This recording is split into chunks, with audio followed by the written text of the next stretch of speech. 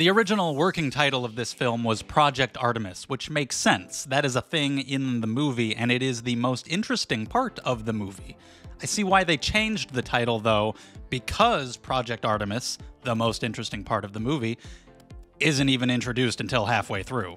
Welcome to Box of Chocolates, where you never know what you're gonna get. I got to see Fly Me to the Moon a little bit early. There will not be any spoilers, no worries. But I was curious about this because of the cast, and it seemed like an interesting idea, having this woman, played by Scarlett Johansson, come in to help advertise NASA and the Apollo 11 mission and to get the American people on their side after there had been a lot of tragedy, a lot of mistakes along the way, a lot of difficulty in getting us to the moon, and she's here to kind of get people on board with the idea of this mission and eventually to film a fake moon landing that they can use just in case the real one doesn't succeed. But unfortunately, I found this to be a disappointment. We'll talk about the big reasons why later, but I want to start by giving credit where it's due and talking about the good things, mainly our cast. Scarlett Johansson and Channing Tatum are the leads, and they're really good. They have good chemistry. They were likable. Scarlett Johansson is this real go-getter. She's introduced immediately as being like extraordinarily good at her job of advertising and getting people to believe whatever it is that she's selling to them. She sells it really well. She's Scarlett Johansson, so you see why people want to be around her and like her and believe her, and so she's really good at that. And then Channing Tatum works for NASA, and the relationship that develops there is basically the strongest thing about the movie. And other than them, you also have Ray Romano, Woody Harrelson, Jim Rash. I would have liked to see a lot more from Jim Rash. Always loved him from Community. He's playing the director of the fake moon landing that they're filming, and so there's a lot of comedy that you can really mine from that situation, but the cast all around, good job. I like the setting. I do like movies that take place in this time period having to do with the space race, whether they're true stories or not. I just find it an interesting time period and concept to explore. So when you got like the production design, the outfits, the music, I think it does all of that really well. It's well made, it's good looking. And it is fun watching Johansson come up with a lot of these advertising ideas. I don't know how many of them might be true or close to true. Like she'll come up with a way to replace Snap, Crackle, and Pop on Rice Krispie cereal with the astronauts from Apollo 11. I'm pretty sure that didn't really happen, but it makes me curious how many similar things happen. And it's like, how many of these advertising ideas would actually work? There's some fun to be had along the way of her coming up with all these crazy ideas and having to convince people of them. To get into my negatives though, unfortunately, this story was just all over the place. It's very strange because a lot of the marketing, a lot of the plot synopsis that I saw advertised all over the place really talked about the idea of filming a fake moon landing. And I thought that's a really funny idea. You could do some fun stuff with that. And like I said at the beginning, that isn't even introduced until like halfway through the movie. And then even once it is introduced, it's only like every other scene maybe that's actually about that. There's still a good chunk of the movie that's not about that. And that was the most interesting idea. Because until then, for the first hour or so, the question is, will this character be able to advertise the Apollo 11 mission to American citizens? And that's not a question. That's not an idea that has any dramatic tension behind it. It's a very strange blend of real life events with fictional characters and a fictional story. Because we know the Apollo 11 mission succeeded. We landed on the moon. That's what's going to happen in this movie. So then the question of, can this fictional character successfully advertise that to the American people? That's just a strange thing to make a movie about. It's not like it's a true story of the actual advertising of the time. And there's no metric by which to judge how well she is succeeding outside of maybe some lines of dialogue here and there. And it doesn't even matter because halfway through, it's not about that anymore. And now it's about filming a fake moon landing. So it's like, why did we spend an hour on that? So the film felt very confused. There are scenes in this movie that are just meant to be very straightforward, like inspirational drama about Apollo 11 and about NASA. And I'm like, there's a bunch of movies that are about that already, and they're actually true stories. I don't see how this was the place for that.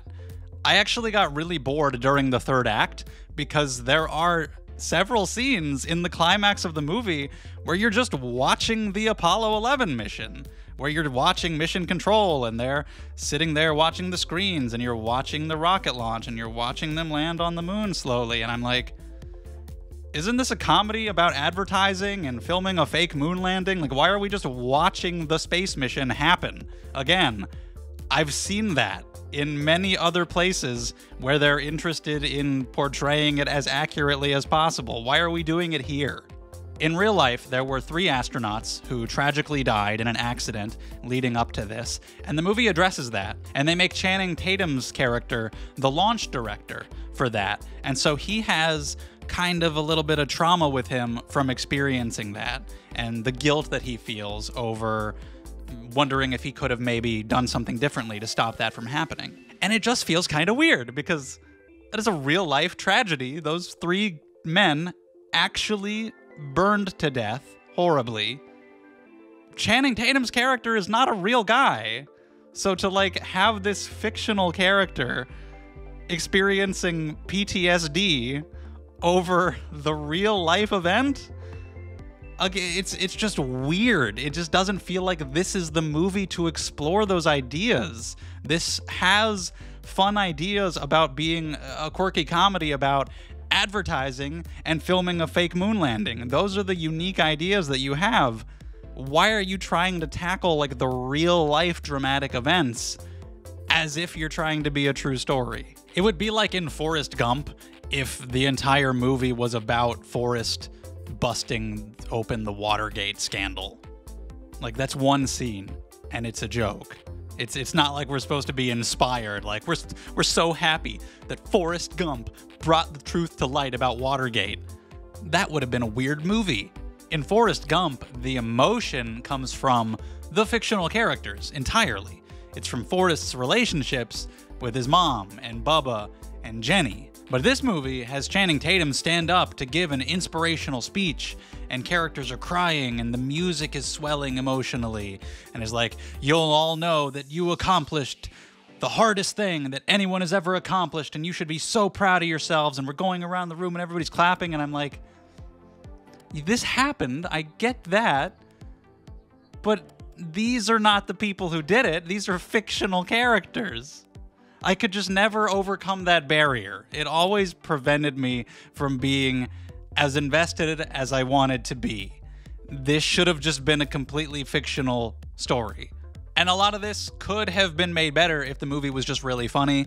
I chuckled one time. Now, my theater, a lot of people were actually laughing very hard quite often. This is going to be crowd-pleasing to certain people for maybe a slightly older audience, and people who just want to go and have an easily digestible, watchable time, because it's totally watchable. It's totally fine and serviceable at giving you the cute chemistry between those two and just putting you in that time period if you're interested in that. But personally, I chuckled one time, and it wasn't even because of the dialogue, it was just because of Channing Tatum's delivery.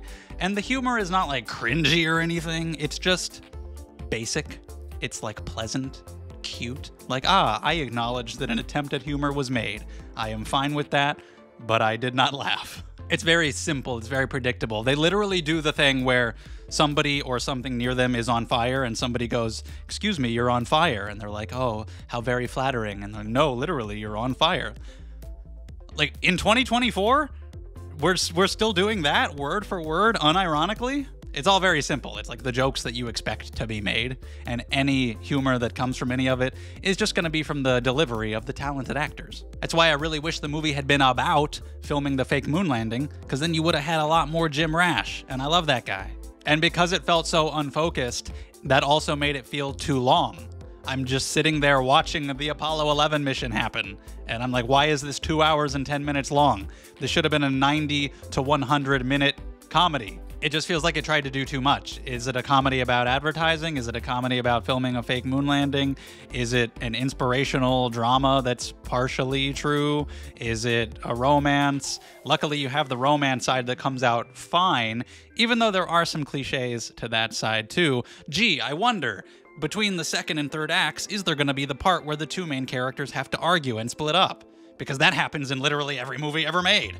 But it's just all over the place, and it feels unfocused, and like they tried to throw every idea into the pot and just stirred it all together and slopped out onto a plate whatever came out, and it's too much. The strange clash of tone and plots was certainly unique, but it just made it really hard to get invested. Like, you're trying to sell me on like being inspired by the true story of NASA and Neil Armstrong and all of these people, but also these characters that we're focusing on do not exist.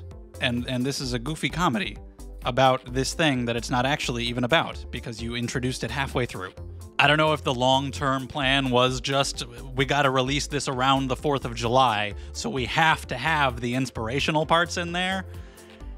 I don't know, but we didn't need a movie about that. There are movies about that already. This should have just been a comedy, and also one that was actually funny, please. So I'm gonna give Fly Me to the Moon a 2.5 out of 5. I was thinking a 3 for a while, but then we got to the third act and it was just so much leaning into the inspirational drama side of things, which is the completely pointless side, that I got quite bored. And it's so middle of the road. It's so forgettable. It's so much of a waste of what it could have been. It's fine. It's not a bad movie. It's perfectly watchable, despite the fact that I think it should have been significantly shorter. When it comes out, I don't think it's something you have to rush out to see, but if it interests you, if the time period and this interesting clash of stories intrigues you, then it could be worth checking out at some point.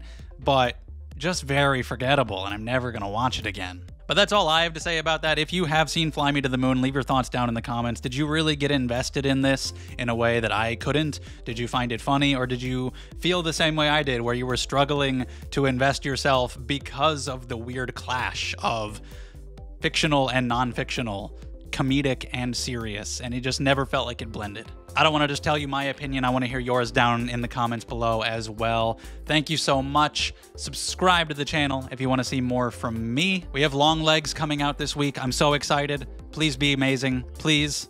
Thank you so much. I really appreciate it, and I hope to see you for the next one.